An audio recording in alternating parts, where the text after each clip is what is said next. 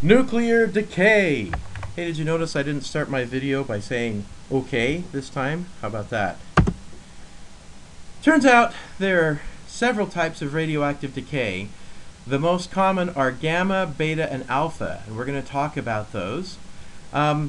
You also get something called neutron emission, which is just basically spitting out a neutron, and you can get spontaneous fission, where your nucleus splits in half and spits out some neutrons and such.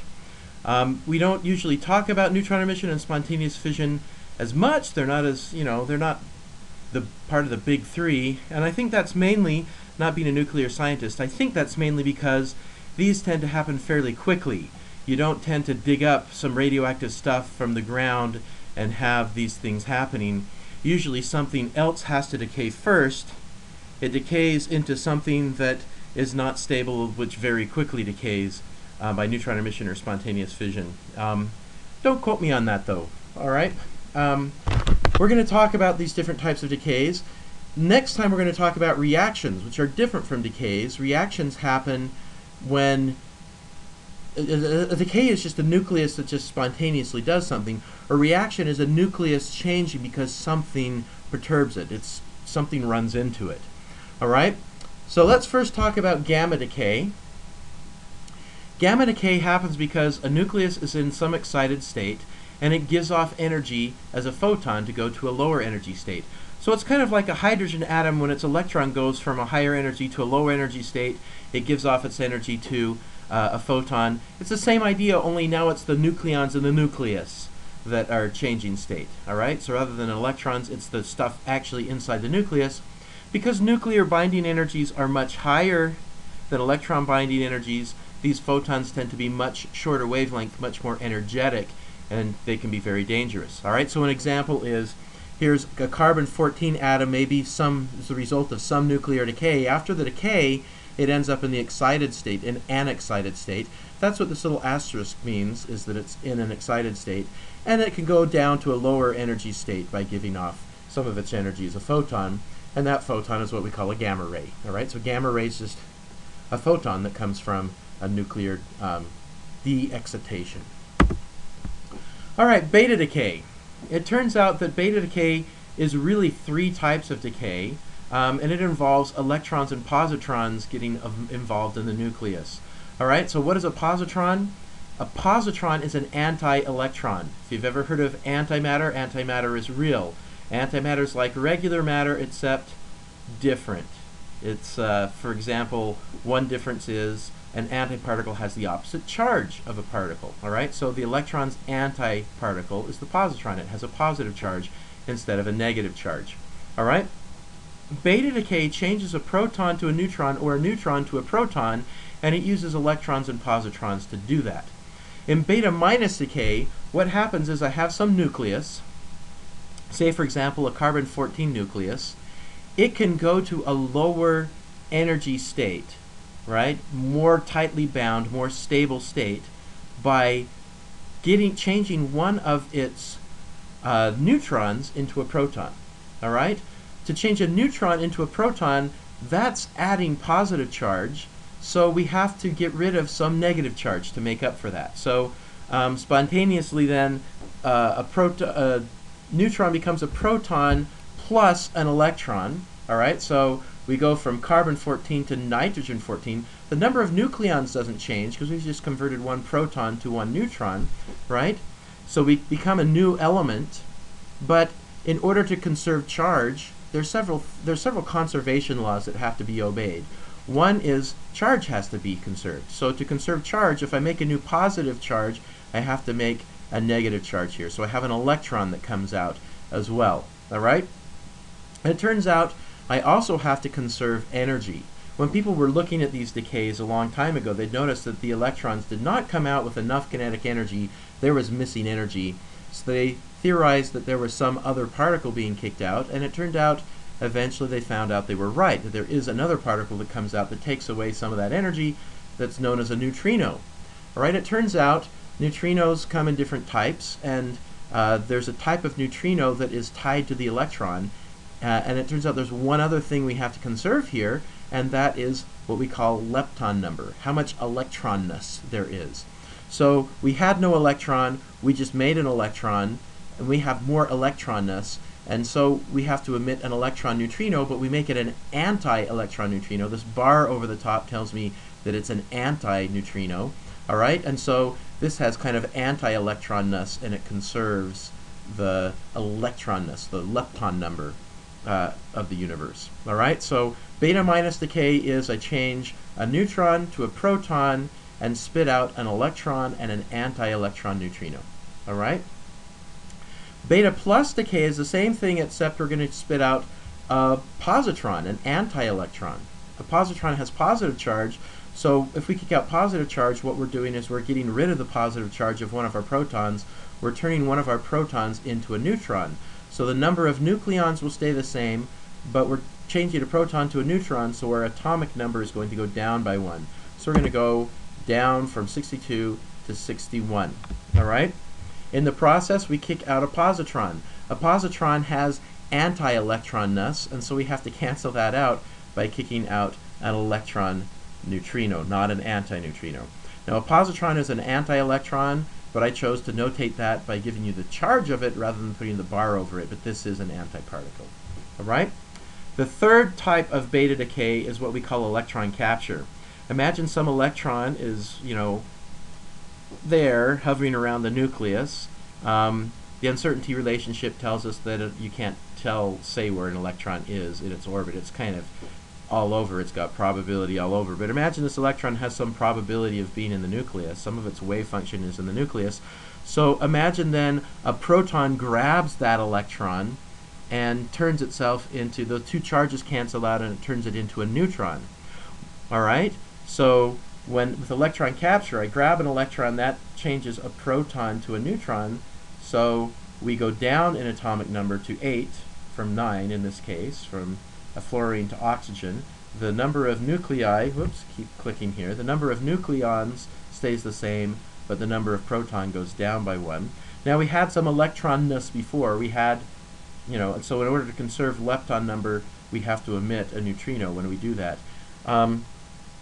Anyway, you may be asking yourself, so kind of electron capture is kind of like, sort of like beta minus in reverse, except the neutrino's on this side instead of this side. So you might ask, is there something that's kind of like beta plus decay in reverse? Is there such a thing as positron capture? Now, it should be possible, but there aren't, to do electron capture, we had to have the electron to start with, it had to be hanging around the nucleus. Positrons just aren't that common, right? They show up when we do beta plus decay, but very quickly they tend to find an electron and annihilate each other and turn into 2 photons, all right? So there's just not an abundance of positrons around, so you just don't see positron capture. But in theory, it should be possible.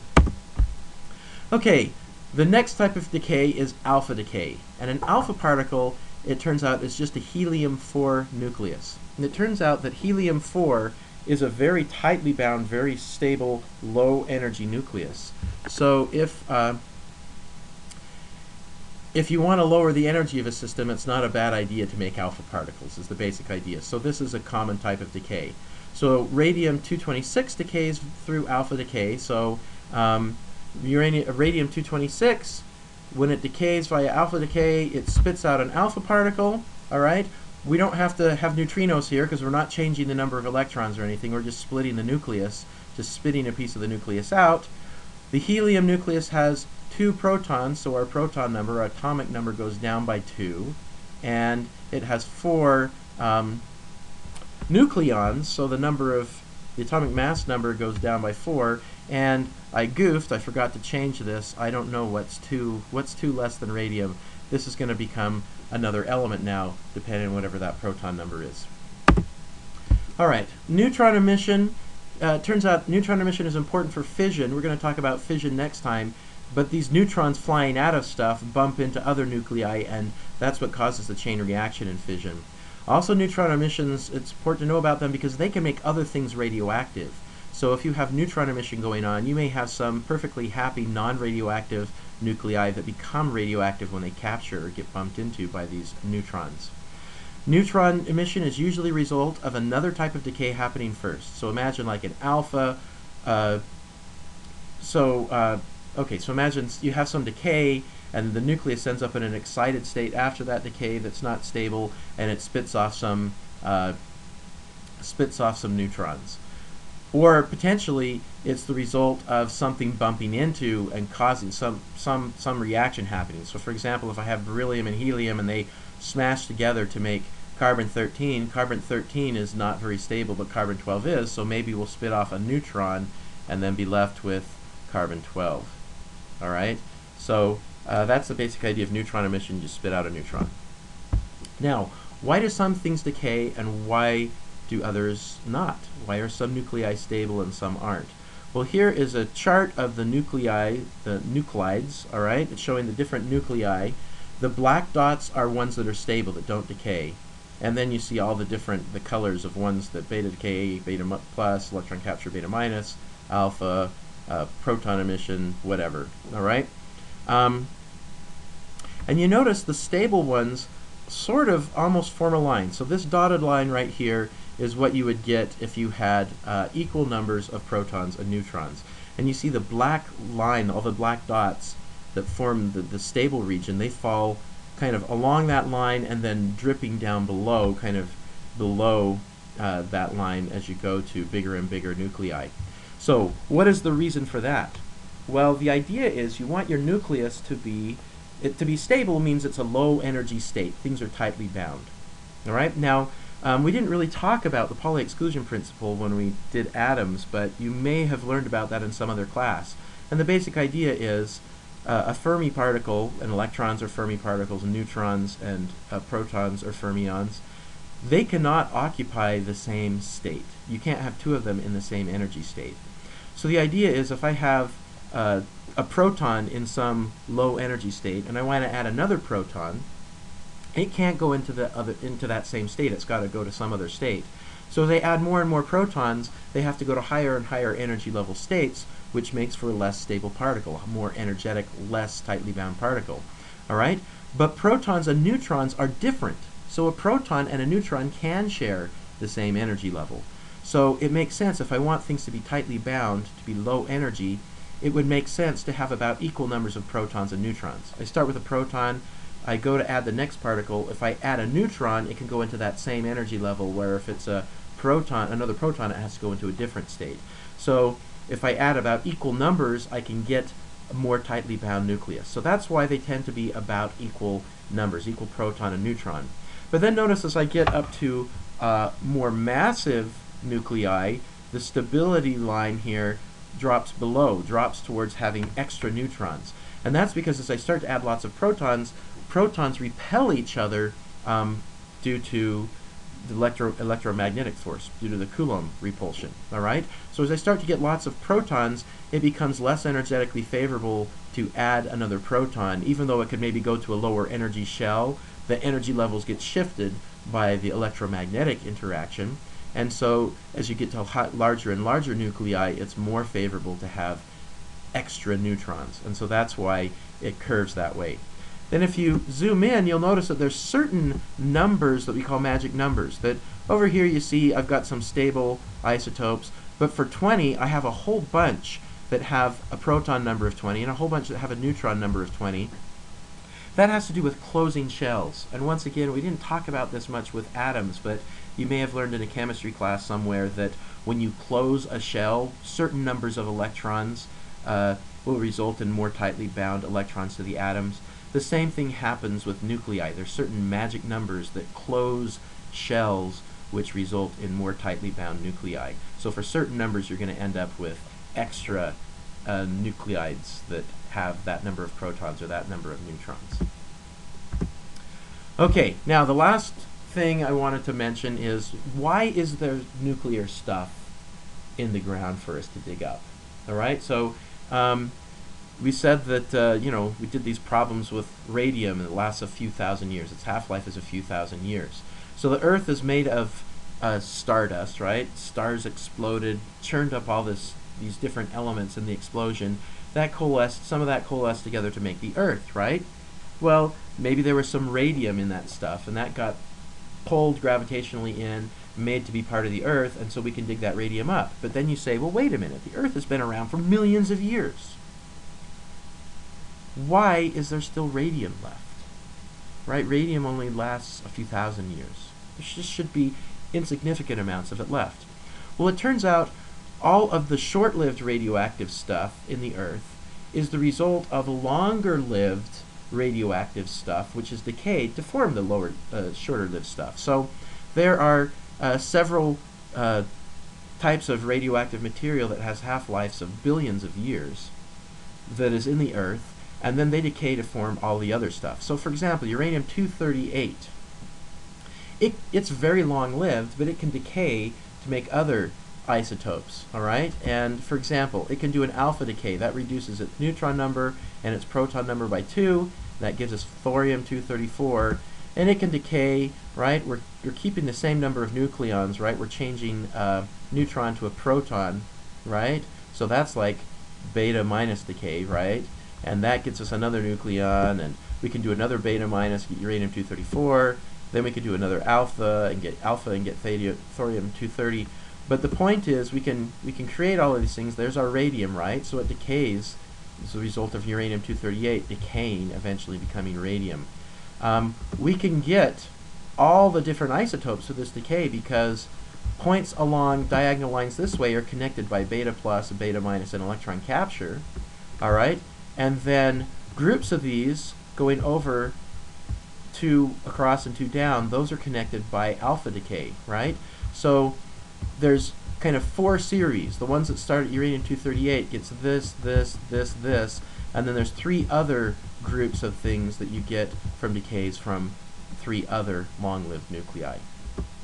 And that's the basic idea. If you want to learn more about the decay chain, go to Wikipedia. Now, just a word about radiation. Alpha particles, they're big and they're charged. So that means they interact with things strongly and they have a lot of inertia. So they don't penetrate very well. They will only go through a few centimeters of air. All right? Beta particles are lighter, but they're also charged. They will go through air, but they're blocked by a piece of paper or a sheet of metal. So alpha and beta particles are not the most dangerous radiation out there.